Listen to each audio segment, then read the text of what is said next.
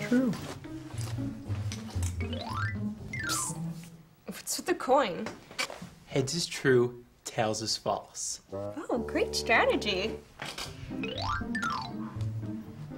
Hey, heads is true, tails is false. Great idea. Here. Thanks.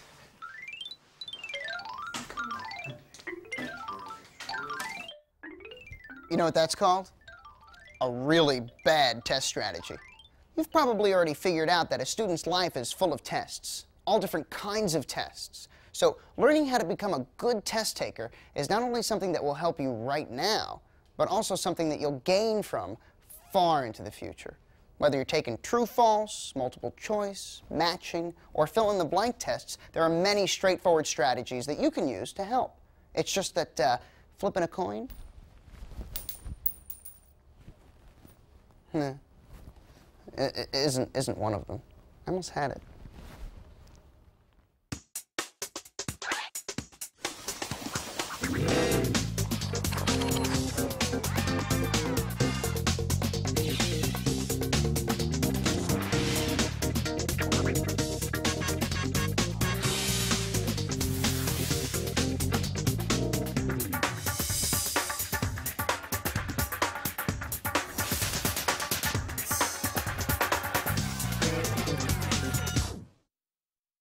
The following program is most likely about A, baked ham, B, different types of test-taking strategies, C, dental health, D, hovercrafts. I hope you answered B, different types of test-taking strategies, because different tests require different strategies. I mean, you're not going to approach a multiple-choice exam the same way you'd approach, say, a matching test, are you? Each type of test is unique and designed to measure something different. Matching exams test your ability to see the relationship between items. Multiple choice questions test your ability to recognize the correct answer among incorrect information. True-false questions and fill-in-the-blank test your ability to recall facts and relevant information. So, different types of tests require different types of strategies. However, there is one strategy that works for them all. Preparation! By preparing for your exams, going to class, completing your assignments, and spending time each day studying, you're going to be using the most effective test-taking strategy there is. Preparation takes the guesswork out of test-taking. Not that there isn't, value in the occasional educated guess. But if you find that you're guessing on more than about 10% of the questions on most tests, it means that you haven't prepared enough. Okay, I'll have turkey on rye. Yeah, mayo and lettuce. No, wait, make that roast beef on a Kaiser roll with onion and, how about horseradish on the side? Can you hang on? I'll call you back. Choosing from a menu is kind of like a multiple choice exam. So many possibilities, but only one of them is just right. Make sure you finish my lunch order. How do you know, when you're taking this kind of test, exactly what the right choice is? Let's take a look at how multiple choice questions are structured so you know exactly what you're dealing with. A multiple choice question contains a question or an incomplete statement called a stem. The stem is then followed by 4 to 5 possible choices. Let's start out with a very simple stem. When crossing the street, it's always best to... And the 4 possible choices. A, put on a blindfold. B, looking both ways first. C, run across as quickly as possible. D, wait for the light to turn green and then look both ways. Now, in a multiple choice question, only one of these answers is correct. The rest are called decoys or distractors because they try to throw you off track. Start with this strategy. After you read the stem, cover the possible answers and try to predict the correct answer. Let the stem prompt a guess, not the choices. When crossing the street, it is always best to... I predict the correct answer will be something like, look left and right, or stop and look both ways first. Now, uncover the possible choices and see if your prediction is there. If your guess or something very close to it is there, select it. But look at the others just to, be sure you're correct. To check if your choice is correct, try to turn it into a true statement, like this. It is true that when crossing the street, it's always best to wait for the light to turn green and then look both ways. Obviously the right choice. But what if your prediction isn't one of the possible choices? Well, in order to get the right answer, you have to use the process of elimination. First thing to do is recognize and eliminate silly answers. Test makers deliberately put them in here to just throw you off. Don't be fooled. Don't let them get to you. Put on a blindfold? I don't think so. Yeah, this one's got to go. See ya. Bye-bye. Next, cross out any answers that you know are definitely wrong. Run across as quickly as possible? Nope. Great. 2 down, 2 to go. If there was no other way to eliminate options, now would be a good time to make an educated guess. There are only 2 choices left, so it means you have a 50-50 chance. If you spot a choice that has a problem with grammar, this may be a clue that the answer is incorrect. To test these choices, create a sentence out of the stem and option, like this. When crossing the street, it's always best to looking both ways first. Doesn't even sound right, so that means it probably isn't. Of course, you can't apply this rule blindly. Using test-taking strategies doesn't mean that it's okay to stop thinking. People who create tests are not perfect. So if the only choice that makes sense also happens to be grammatically incorrect, you should select it. And then there was one. We've eliminated one option because it was silly, another because it was wrong, totally didn't even make any sense, and a third because it was grammatically incorrect.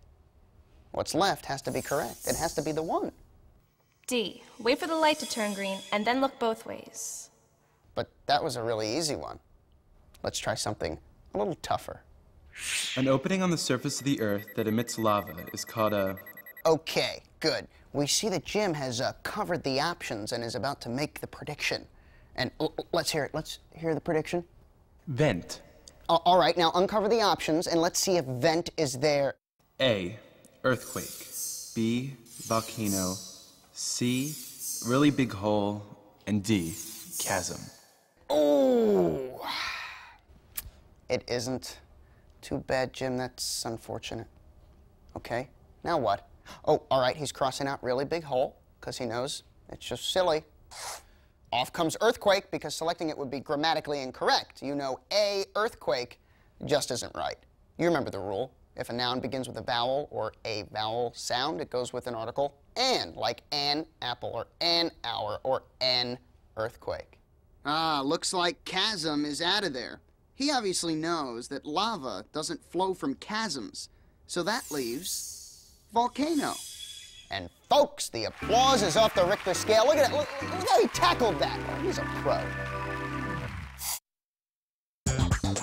I'm here today to talk to students about the infamous option all of the above, which often appears on multiple choice exams and which also causes much confusion. What does the phrase all of the above mean to you?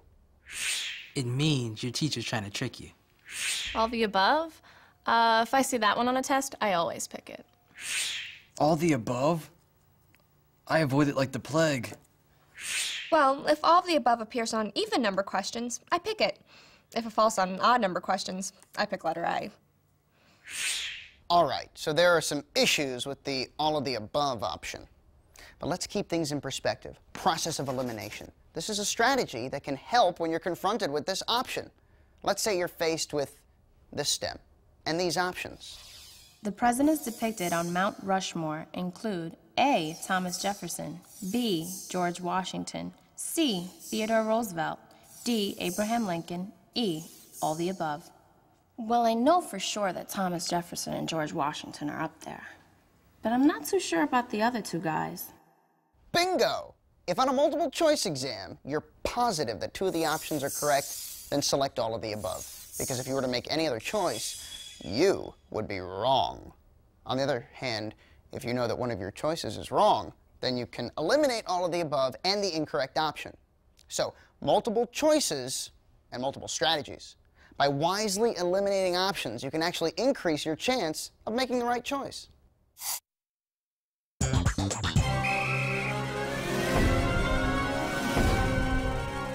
or false? The goal of the abolitionist movement was to end slavery. True. An autocrat is a person who really loves cars. False. The Battle of New Orleans was fought during World War I. True. No, no. False. No. I don't know. We all know what a true-false exam is, right? It's one of those tests which presents you with a statement like, Albany is the capital of New York. And you have to determine whether the statement is true or false. In this case, the statement is true. Albany is the capital of New York. But that's a really easy one. What do you do when you're confronted with a statement and you're just not sure if it's true or false? Have a look at this one. The Salem witch trials executed men and women for witchcraft in 1629. Sometimes teachers and other test makers will mingle truth with falsehoods. In this statement, it is most definitely true that the Salem witch trials executed men and women for witchcraft, but not in 1629. It actually happened in 1692, so this statement is false. And you can see how two numbers were transposed in this item to heighten the confusion. Yeah, they're good. You've got to pay attention to these details because sometimes a little thing can really trip you up. True-false statements sometimes use language that is misleading just to see if you can make sense out of what is really being said. Like this. It is not uncommon for a female praying mantis to devour her mate. This statement contains a double negative. A double negative is two negative words like no or never in the same sentence, which implies one thing but really means the opposite. If something is not uncommon, it really means it's common. Therefore, in this case, the statement is true. Beware of statements that give reasons. Simply because a justification is given does not necessarily make the statement true. Sometimes test makers give reasons because they sound authoritative. Again, your knowledge and understanding of the material is being tested. Have a look at this one. People only love pizza because it's a fast, convenient food. Now, it's true that people love pizza. I mean, there wouldn't be as many pizzerias or advertisements for pizza if it weren't true. But saying that the only reason people love it is because it's a fast, convenient food is not true. I mean, the statement says that people only like pizza because it's convenient. Well, some people, believe it or not, may like pizza just because it tastes good. And in some places, delicious pepperoni pizza may be very hard to come by. Therefore, this statement is false. True-false tests can be a little tricky, but by paying careful attention to how the statements are worded, you'll soon be able to uncover the truth. On both multiple choice and true-false tests, there are some words you can trust and some words that just can't be trusted. Generally be suspicious of words such as all, always, only, invariably, none, never, nobody, no one, best, worst, everybody, everyone, absolutely, absolutely not, certainly, and certainly not. Absolutes usually make statements, stems, or options false. This is because they allow no room for exceptions. And in life, there are very few things in which there are no exceptions. You can trust qualifiers, such as usually, some, probably, might, frequently, seldom, a majority, a few, often, many, apt to, may, sometimes, much, most, likely, and unlikely. Qualifiers tend to make statements, stems, and options true. Let me show you what I mean. It never snows in Florida. Oh, really?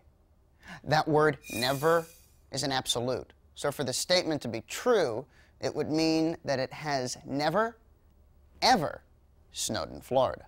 Not even once. And guess what? It has.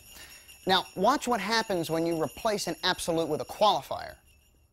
It rarely snows in Florida.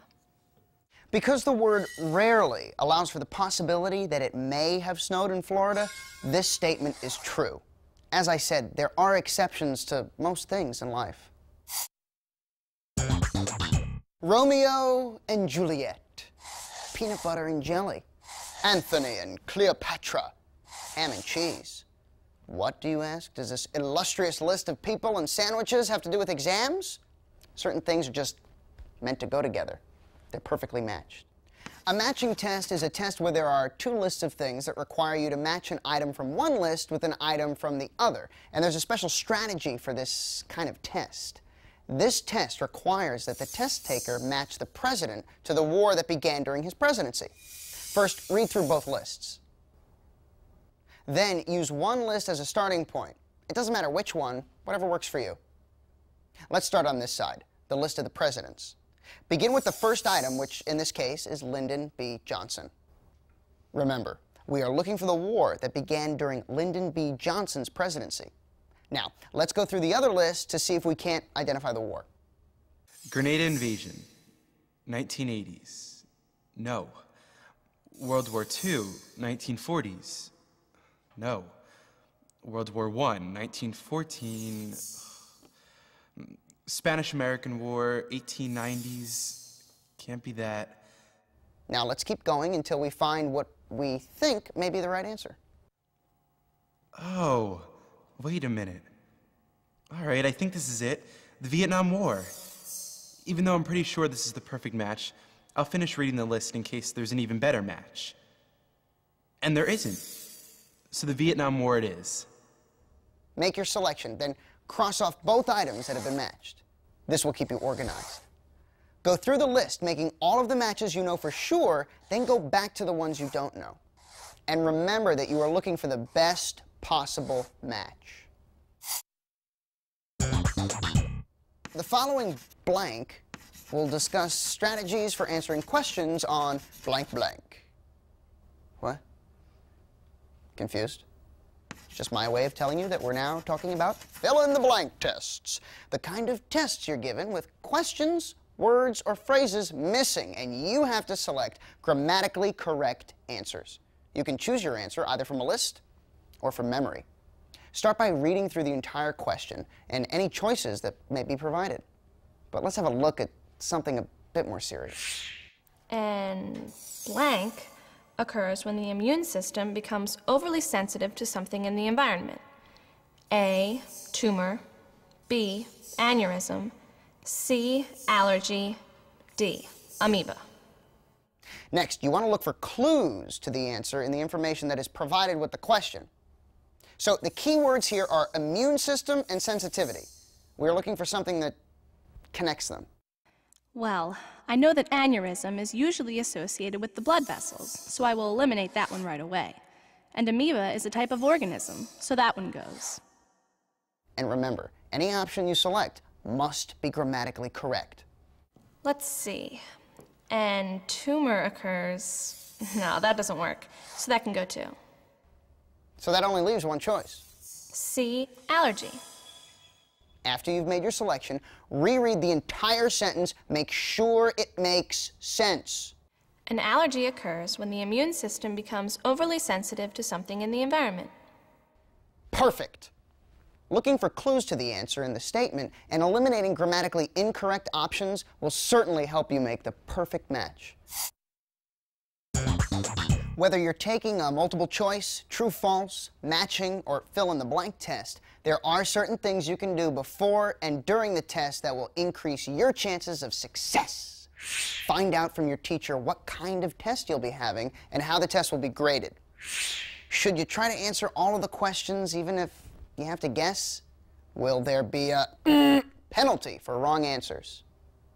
And if there's no penalty for wrong answers, you should always guess. You might get lucky. However, if there is a penalty for wrong answers, only take an educated guess if you can eliminate some of the wrong choices. Knowing these things in advance means you can develop your strategy before the test and not have to decide what to do when the test is right in front of you. Try to find out how many questions will be on the test and how long you'll have to complete the test. This way, you'll be able to plan out how much time you'll have to answer each question. If possible, always leave a few minutes to check your work. Make sure you write neatly. Don't make any stray marks or doodles or tiny bubble thingies. Oh, and the tiny bubbles, make sure you fill those in completely. Answer all of the questions you know first, and then, if possible, mark the ones you don't know and go back to them later. If you do erase, do so completely. Hey! and make sure that the answer you select corresponds to the question that you're answering. Whoa. Whether you're taking a multiple choice, true, false, fill in the blank, or matching test, remember, the most effective test-taking strategy of them all is to be adequately prepared. Nothing can take the place of just knowing the material. But when you do find yourself in that tight spot, and we all have, instead of just guessing blindly or leaving questions unanswered, try using some of these strategies. So doing well on tests won't be a toss-up.